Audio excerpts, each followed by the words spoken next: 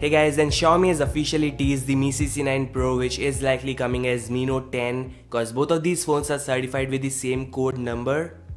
So this Mi CC9 Pro is having 5 freaking cameras on back, and this is the first actual smartphone to feature 108 megapixel Samsung shooter. Yeah, I know Mix Alpha is the first, but this is the actual smartphone you can purchase and play with. It is having 5x optical zoom and may also feature 50x digital. This information was posted by XG a few days back. It has dual LED flash and has penta lens on back.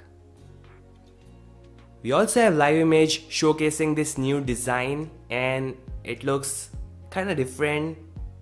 Now slight disappointing news is Xiaomi Mi CC9 Pro is not having a full screen panel, instead it is having a drop notch, which is super fine. It's also having curved edges, yes, like the Galaxy S9 and S9 Plus. It's not anything like the Xiaomi Mix Alpha or Huawei Mate 30 Pro. And this is your first actual hands-on look which showcases the whole front design and also the curved edges.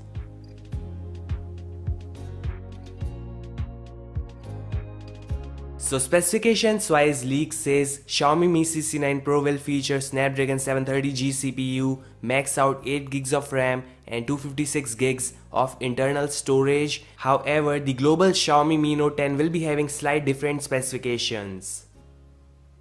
Information from China says the Mi Note 10 Pro will still feature the flagship grade design and flagship grade specifications. And that means a full screen display, 855 plus silicon, max out RAM and storage, 108 megapixel camera with 50x digital and 5x optical zoom and a higher refresh rate, maybe 120Hz or 90Hz.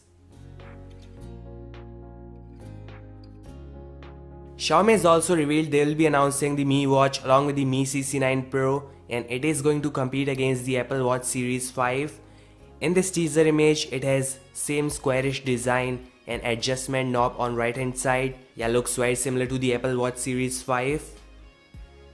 So Xiaomi, I think, is creating a full ecosystem, and that's nice. All these devices are coming on November 5th, and Xiaomi will be announcing the Mi Note 10 and Mi Note 10 Pro later next month during a global launch.